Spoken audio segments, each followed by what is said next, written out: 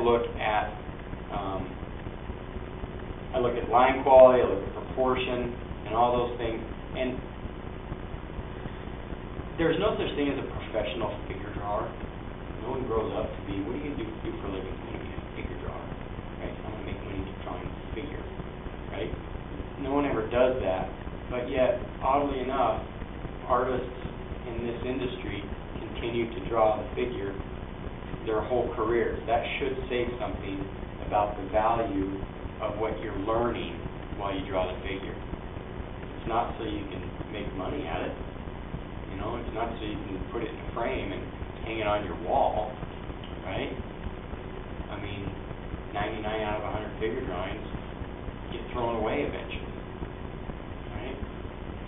But the process of doing it trains your mind to learn the principles of design. Okay. And it's also a really, really difficult, painful process, especially at first. And if you're of the disposition that when times get tough, you take off, then a lot of people leave pre-animation and go do something else because it's too tough. It's too hard for them. Right? If you want it easy, go into accounting or something. Right? Go into something where you know exactly what the expectations are. But with figure drawing, it's always going to be difficult. Every time I sit down and draw the figure, I have anxiety. It's always hard. Okay? But it needs to be that way. It needs to be that way. If it was easy, I don't think this industry would be as creative and exciting as it is. Okay, enough about figure drawing, right? Unless there's any last questions. How about sketchbook? Josh?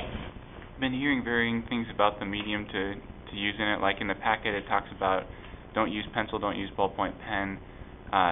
Some faculty say that's good. Some faculty say that it's bad to use those things.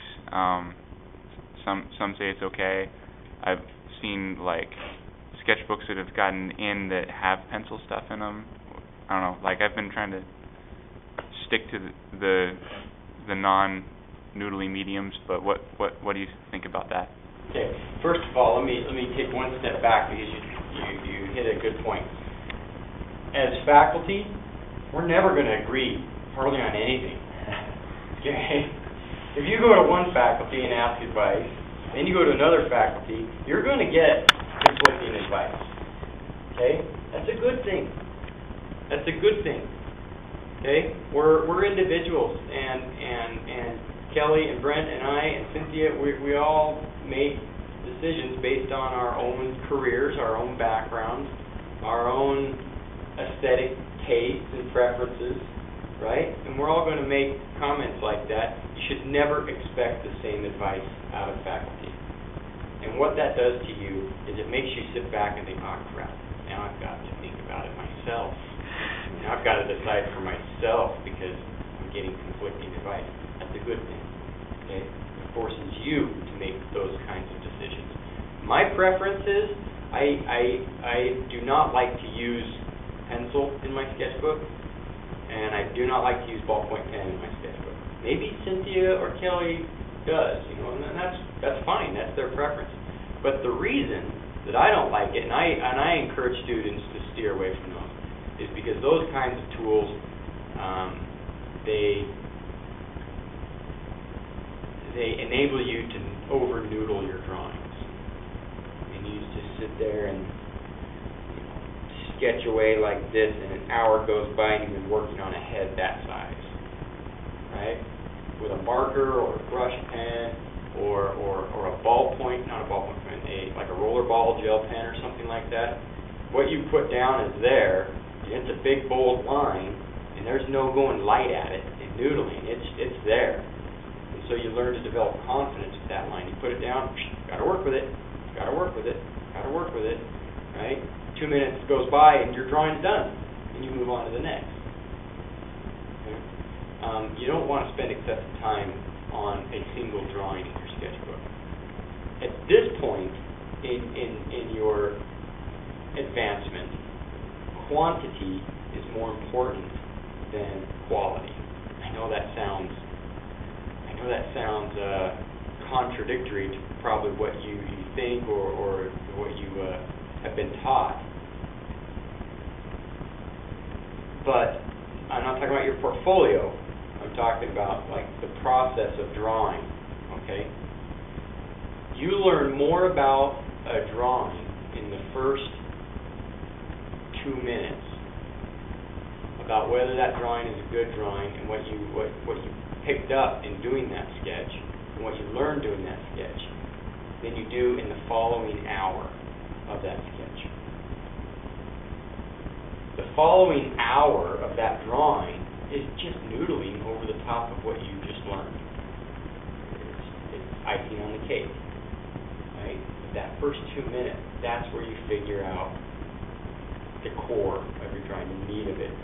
That's where you figure out your design, your basic proportions, your basic story, your basic character. It's all done in the first 2 minutes. Okay? So if you limit yourself and just draw about 2 to 5 at the most per drawing, you will exponentially learn more at a greater rate than if you spend an hour on a single drawing. If we get a sketchbook and we open it up and it's got this insanely gorgeous, rendered, beautiful face of Albert Einstein on the front cover, right? And the next page there's another one that's insanely beautiful, right? And then the rest of the sketchbook is blank. That didn't help us understand anything about you. It tells us that you potentially worked on that one drawing for an hour, or was it 100 hours? We don't know. We don't really know. And I guarantee that if you spent 100 hours on one face, just about anybody could make it look pretty cool. If you spend 100 hours on it, you'd drive yourself insane.